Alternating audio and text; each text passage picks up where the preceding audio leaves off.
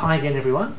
In this tutorial we're going to look at some of the applications of triple integrals, and in particular we're going to look at questions where we're asked to calculate the centre of mass of a given solid.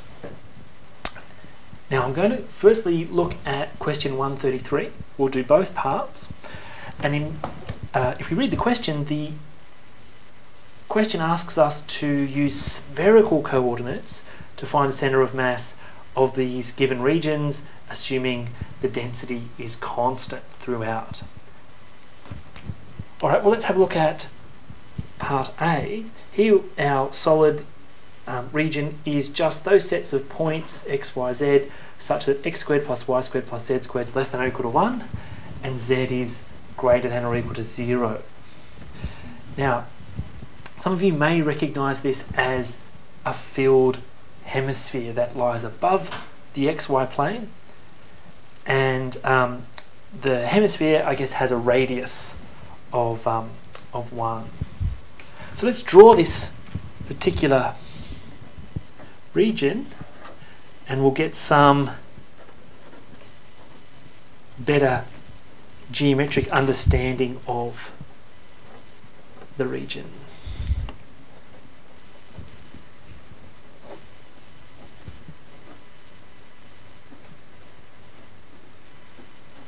Okay, well firstly let's just look at the boundaries. If we change this less than or equals to an equal sign, then I get x squared plus y squared plus z squared equals 1, which is a sphere with a centre at the origin and radius 1. But I'm only interested in the points that lie on or above the xy plane. So instead of a sphere, I'm going to have a hemisphere.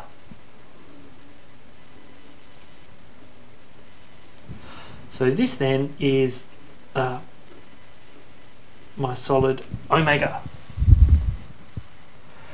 Now, we're asked to calculate the centre of mass of omega. Now, firstly, notice that there's a line of symmetry, the OZ, positive OZ axis,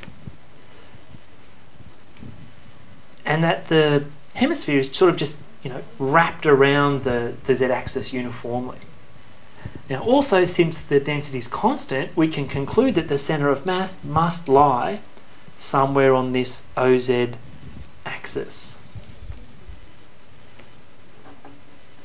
So let's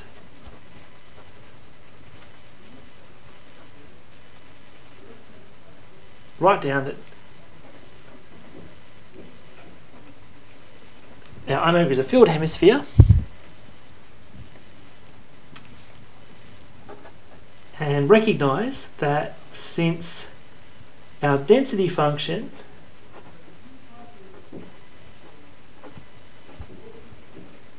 is constant and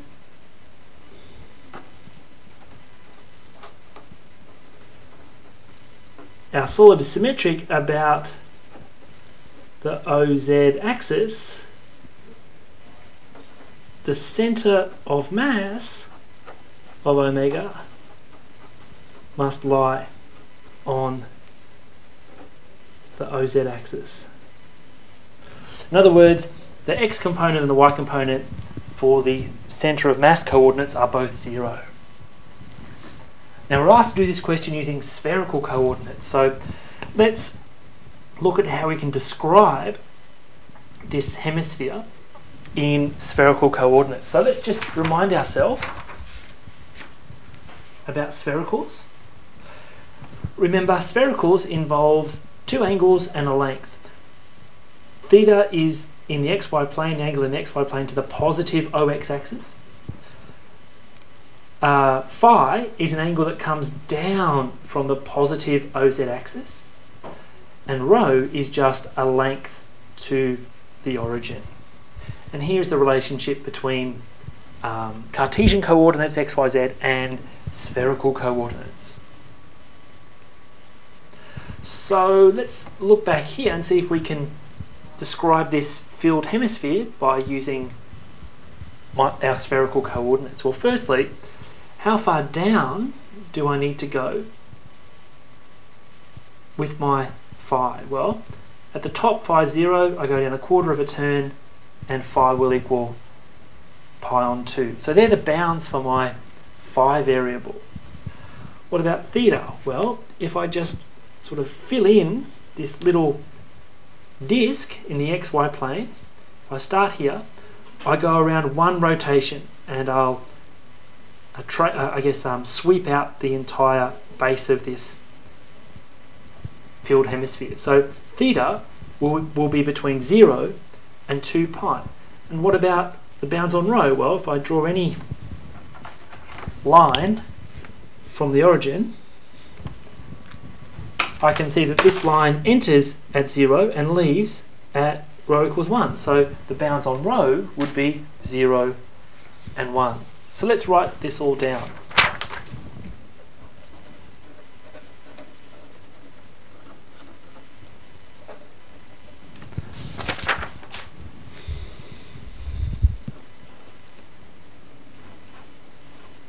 Okay, now, like I said before, rho is between 0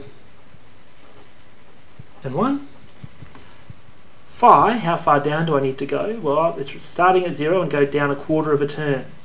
So it'll be between 0 and pi on 2. And to spin around in the xy plane, to sort of get to sweep out the entire base of the hemisphere, I do one full rotation. So theta is between 0 and 2 pi. Now,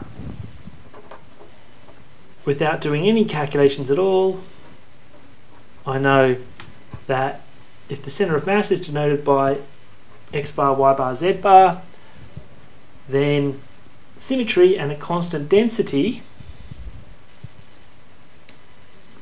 gives us 0, 0, z bar.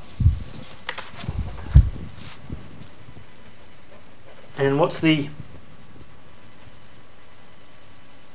formula for z bar? Well, z bar does involve triple integrals.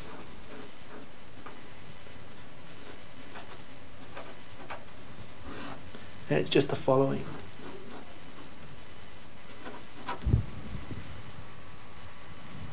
Okay. Delta. Where here delta is just the density function. Now, because delta is a constant, I can bring that out the front, bring that out the front, and cancel them off.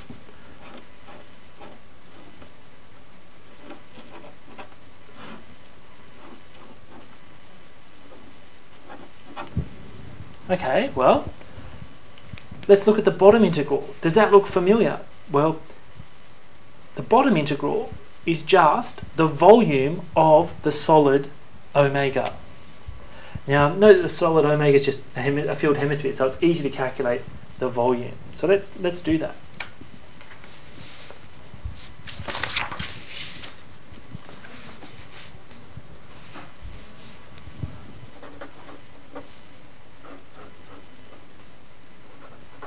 So this is just the volume of omega, one of the basic applications of double integrals. So our omega is just a filled hemisphere with radius 1, so it's just going to be a half times 4 on 3 times pi r squared, where r is 1, so we'll get 2 pi on 3. Now, of course, to calculate this, we need to do a little bit more calculations, and they want us to do it in spherical coordinates. So we're going to get our integration bounds from here after we make a change of variables.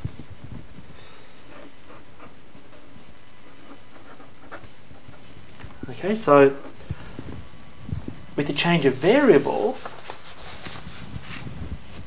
all I'm going to do is put in my limits of integration from here in sphericals. I'm going to replace z with rho cosine phi, and I'm going to replace the volume element dv with rho squared sine phi d rho dy. rho squared sine phi d rho d phi d theta.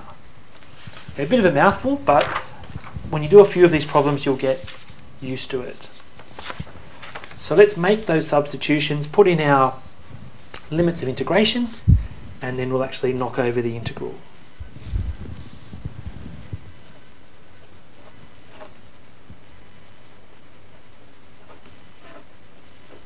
Okay, so z gets replaced with rho cosine phi, dv gets replaced with the following.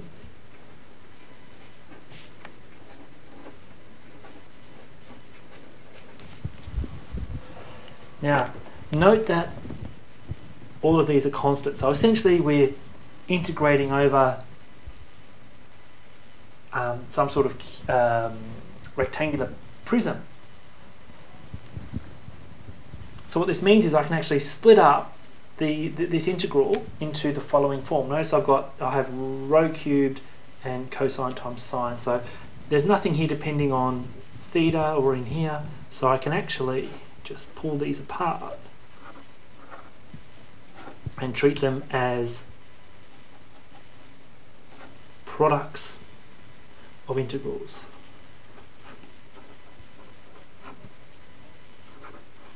So it's that integral times this integral. Okay, well that's easy, that's going to be 2 pi. This is going to become a quarter, and this is the slightly challenging integral. So let's, if this is 2 pi, that's going to be a quarter, so I'll bring that to the front, and the question is, how do I integrate this? Well, you might be able to integrate this by inspection, but what I'm actually going to do is just go to a double angle formula.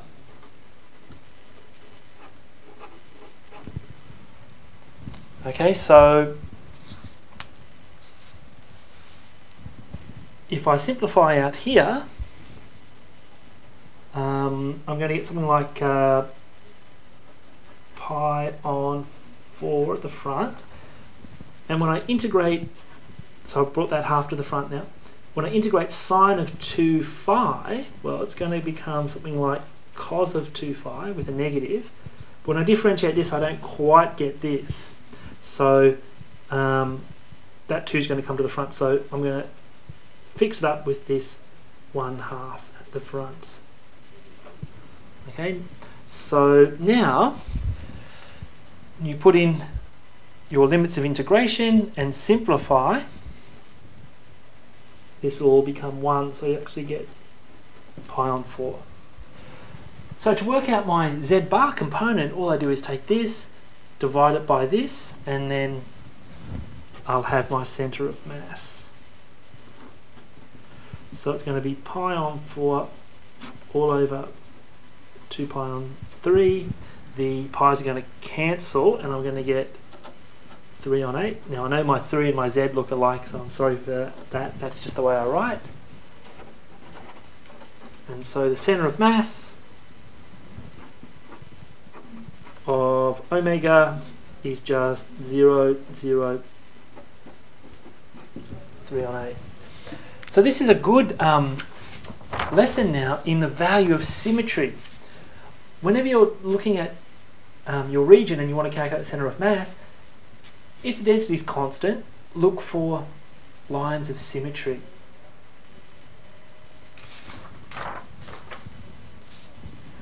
So that's the first problem, part A. Let's have a look at part B. In part B, we're asked to do the same thing. The density is constant again, but this is our region here.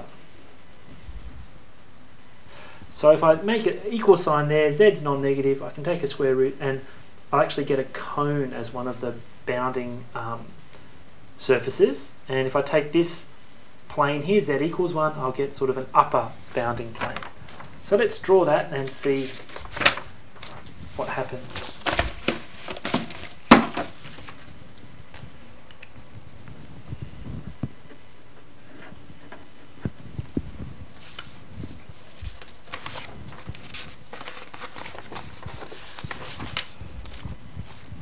Okay, so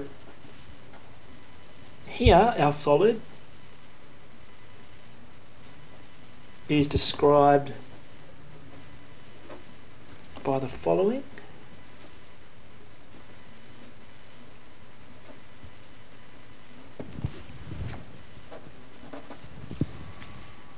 Now, if we have equals sign here and take the square root, then this is just going to give me a cone. So the cone's going to be some sort of bounding surface. And if I look at these surfaces, the bottom one's just the xy plane and the top one's just the plane z equals 1. So I'm going to cut my cone at z equals 1. So you can think of a plane horizontal to the xy plane that's going to cut the cylinder. And you can think of this as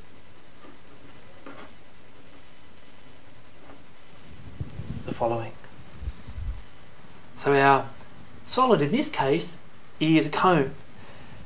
And you can see, again, I've got this sort of line of symmetry along the OZ axis.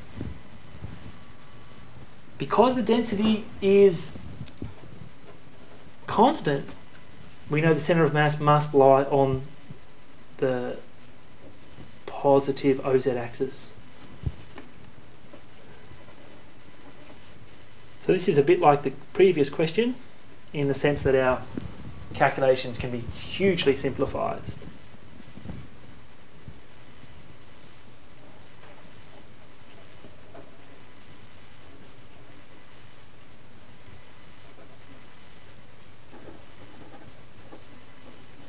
So the density is just constant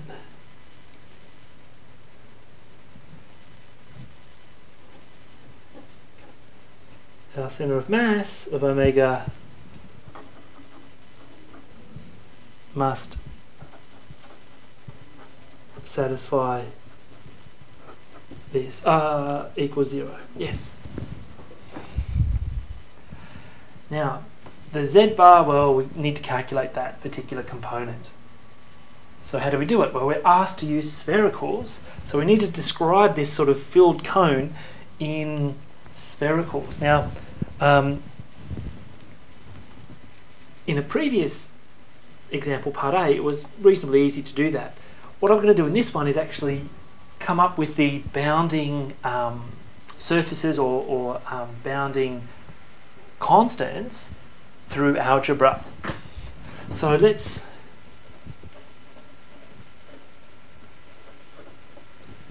look at what we have up here and try to use some of that information to come up with our pound. So let's consider this inequality here.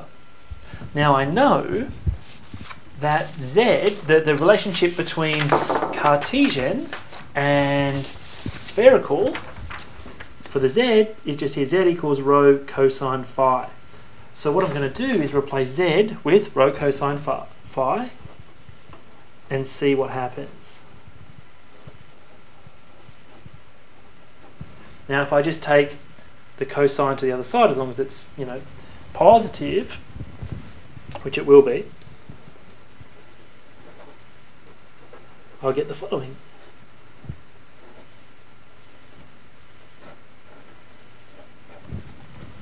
So these are the bounds then, the bounding functions, on my rho. Now that's the most difficult part of this question, because the other bounds are quite simple. So if you think about the bounds on phi, so how far down do I have to go? I start at 0 and I go down half a turn. Okay, so the phi then is going to be between 0 and pi on 4. If you want to work that out a little bit more, well, what you can do is, if you want to, you can draw a little right-angled triangle in there and work with that. But you know, I don't think it's really necessary the last thing we have to do is work out, well, what are the bounds on the theta? Well, if I sort of project omega xy plane, what I'm going to do is get some sort of disk with center 0, 0 and radius 1. So you can see, to sweep out this the solid, the base of the solid, I need to do one full rotation in the xy plane. So theta is going to be between 0 and 2 pi. So combining all of this, we have the following.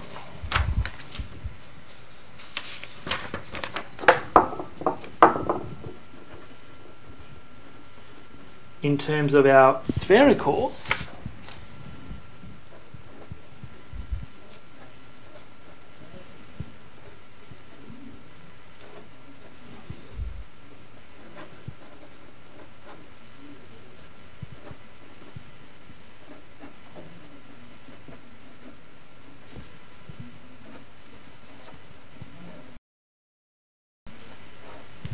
this is our description then of omega. Now, to calculate the centre of mass, we know it's due to symmetry and constant density. We know the centre of mass lies on the OZ axis, so x bar and y bar must be 0.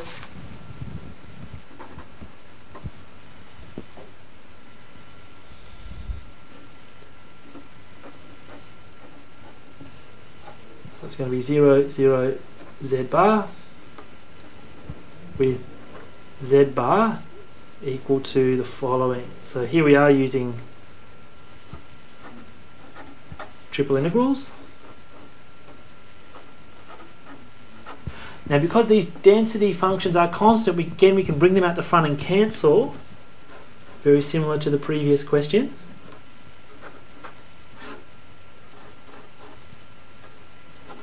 And this is just the volume of omega. So this is just the volume of cone. So to calculate this, let's just look at the volume of omega.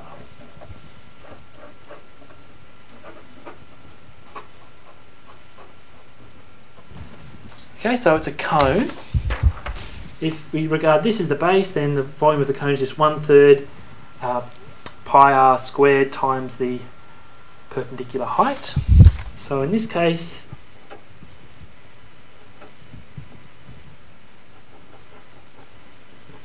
it's just pi on 3. Now calculating this will be a little bit more involved.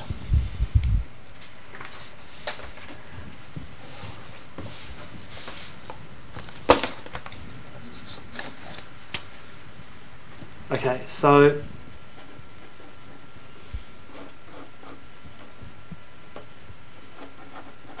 we're going to make a change of variables. We're going to use these limits of integration. So I'm going to put in my limits of integration.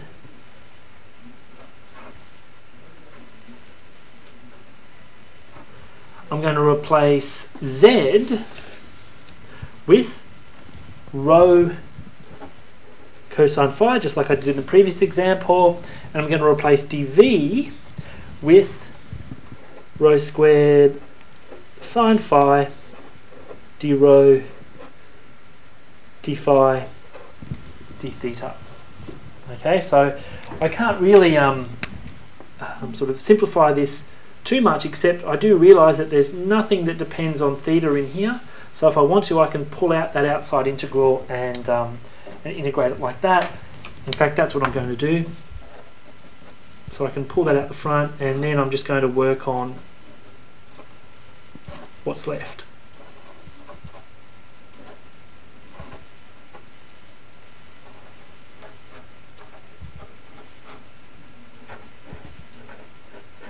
Okay, so let's integrate the inside integral first. When I integrate rho cubed, I'm going to get a quarter rho to the power 4. When I sub in this, I'm going to get 0. When I sub in this, I'm going to get something involving a power cos phi to the power 4. So if I do this integration and substitute in, I'm going to get something like this.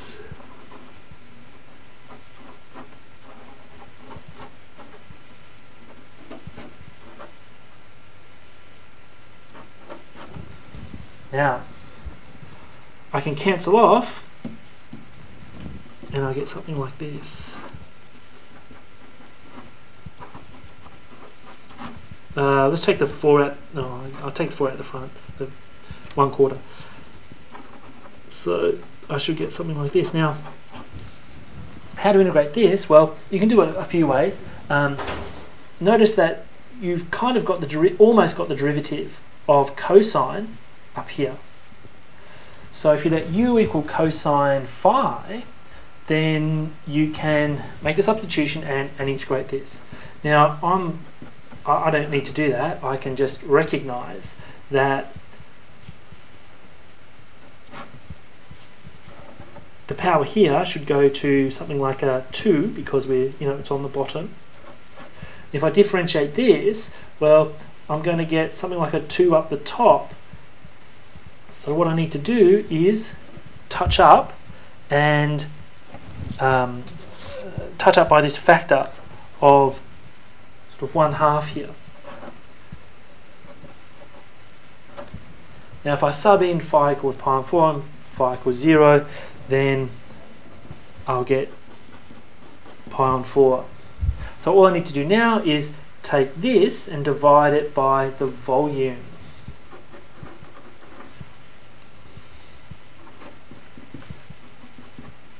So it's pi on 4 all over pi on 3, which I calculated earlier.